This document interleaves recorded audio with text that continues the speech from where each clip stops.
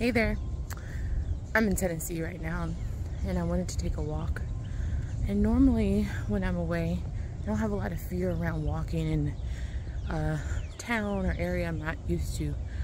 But today I had a lot of fear. I don't know why.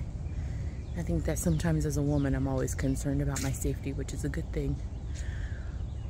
And I'm walking along this path, y'all, and I've walked past this tree already. And when I walked past the tree the first time, I had a lot of fear inside. And I was just kind of telling the Lord how anxious I was. And I thought about Psalm 23.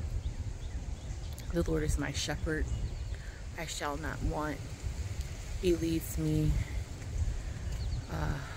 beside still waters, or he makes me lie down in green pastures. But anyway, I'm walking past the tree again, and when I walk past it, I look up and I'm like, this is not an ordinary tree. I don't even know what kind of tree it is, but it has these plants on it that are pretty amazing. And I think they've probably bloomed already in a different color, or they're about to bloom. But I would have missed it, you know?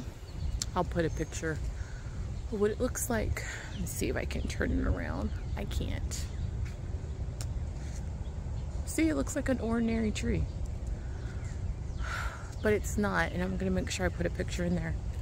One of the things that I thought about immediately was the details.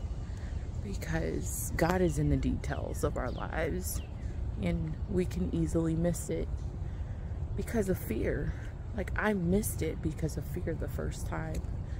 I was so consumed in my fear and so worried and full of anxiety that I missed this treasure that was waiting, that was hidden, that was camouflaged in. Because, like I said, I don't know what type of tree it is, but it's spring, still early. It could have, well, we're in the middle of spring. It could have already bloomed and been turning green, but the fact is that it was really beautiful, and I almost missed it.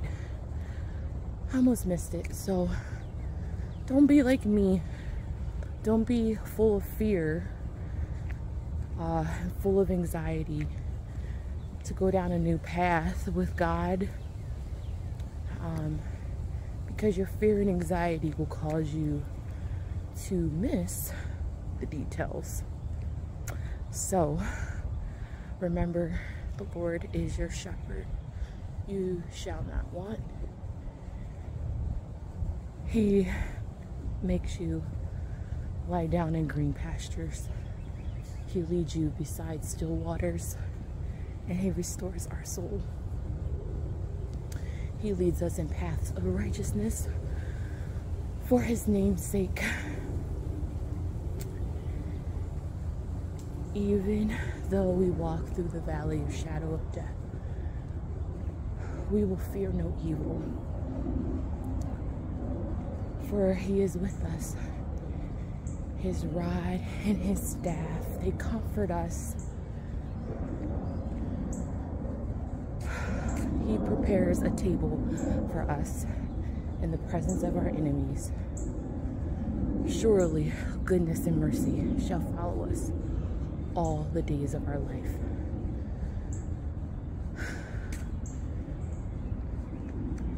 And we will dwell in the house of the Lord forever and ever. Amen. Have a great day.